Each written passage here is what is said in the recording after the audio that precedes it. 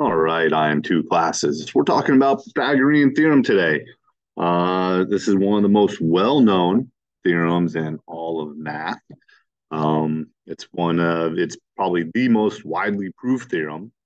We actually had a U.S. president publish a proof of the Pythagorean theorem. Um, Probably wouldn't be able to guess, so I'll just tell you is President Garfield published a proof of the Pythagorean theorem. And then Pythagorean theorem named after Pythagoras is Pythagoras. The history of Pythagoras is kind of wild. We'll talk about it in class a little bit, um, but pretty wild with that guy. If you're interested, you should look it up. We'll talk about it in class. But anyway, the Pythagorean theorem, it's very well known. A squared plus b squared equals c squared. It's used to find missing side lengths of a right triangle. This actually has a lot of practical uses because you can make right triangles in the real world and measure the two legs to find the hypotenuse.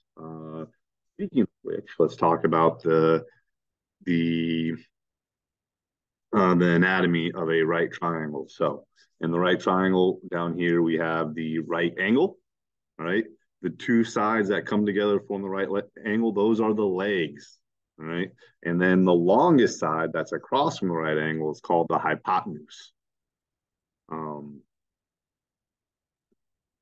when we label, the first thing you want to do when using the Pythagorean theorem is label the sides A, B, and C.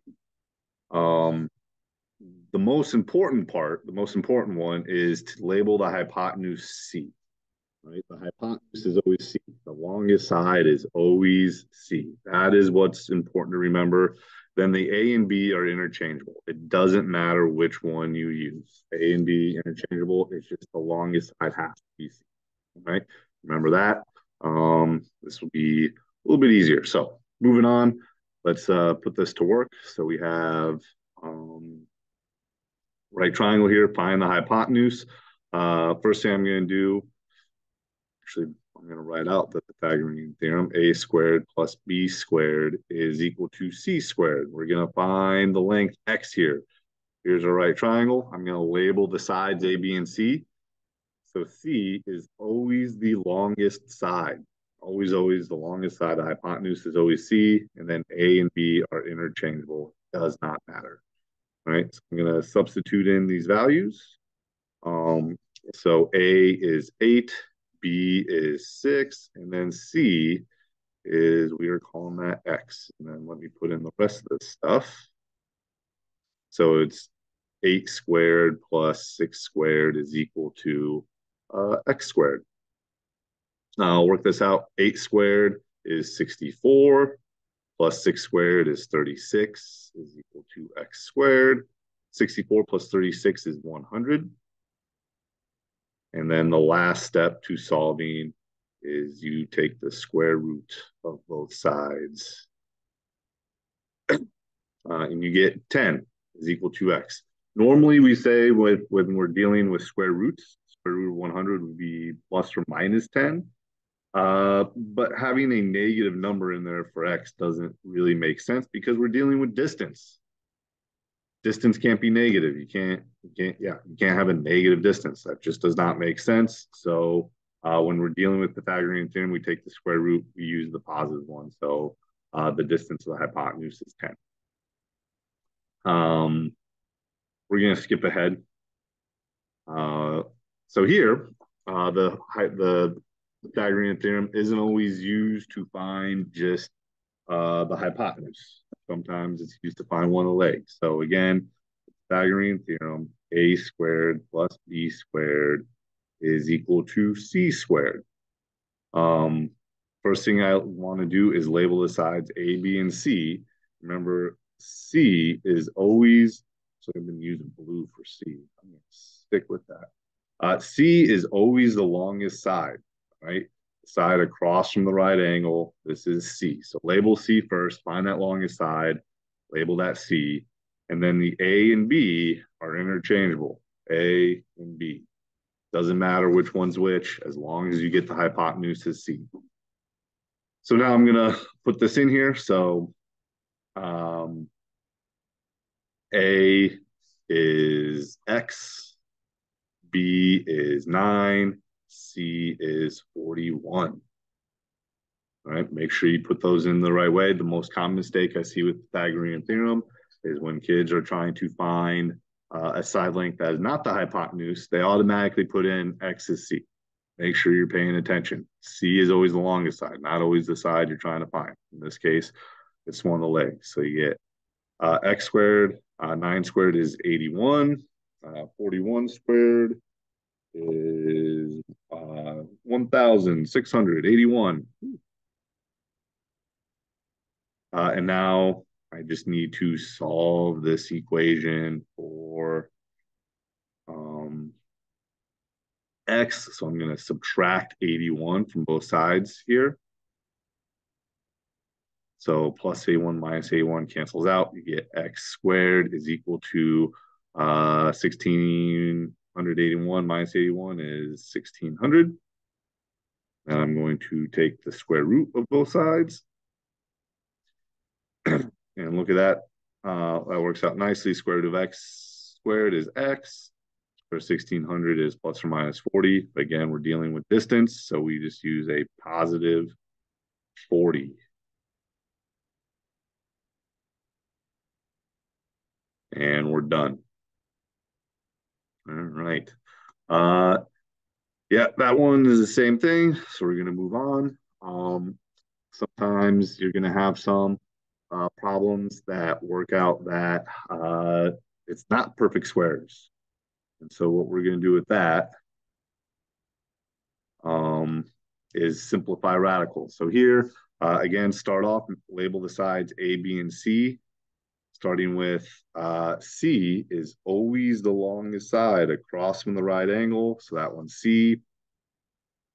And then A and B are interchangeable. All right. So A is 12, B is 13, C is X. So just put those values in there. So it's 12 squared plus 13 squared is equal to X squared. 12 squared is 144. 13 squared is 169. X squared is just X squared. 144 plus 169 is 313. Oops. So 313 is equal to X squared. And then you take the square root of both sides. Instead of putting this in a calculator and putting it as a decimal, what we're going to do is simplify the radical. This one's going to be a little bit tougher to simplify because we got to find something that divides 313 evenly. So if we do a buddy system on 313, so 313 doesn't divide by 3, 313 is not divisible by 5. I don't think it's divisible by 11. Nope. I'm just running through prime numbers here. 313 divided by 13. Nope, not a whole number. 313 divided by 17. Nope. 313 divided by 19. No, I'll just try 313 divided by 23. No, 313 divided by 29. You know what? I don't think we're going to find anything. So I think that's as simplified as it gets. I don't think this is going to have any buddies. So what we do is just leave it as a square root of 313. Simple enough. That's all we do. If you can do a buddy system on it, do that. If you need to review that, go back and check out the video of simplifying radicals. But yeah, we do a buddy system, simplify radicals. But this one does not simplify. So moving on, let's do, skip that one. Let's do this one because it has a weird radical here. So first thing we are going to do, we always label the sides A, B, and C. Just important to remember, C is always the longest side. It's across from the right angle. So the hypotenuse is always C. And once you identify C, A and B are interchangeable. So A turns into an X. B is the square root of 257. And C is 18. So here, X squared plus, you can put this in parentheses, 257 squared is equal to 18 squared. A lot of kids don't like this. This looks weird to them, and I understand why, but this is actually really simple. The square root and the square just cancel each other out. They're just gone, so you're just left with 257. Square root of 257 squared is 257. 18 squared is 324.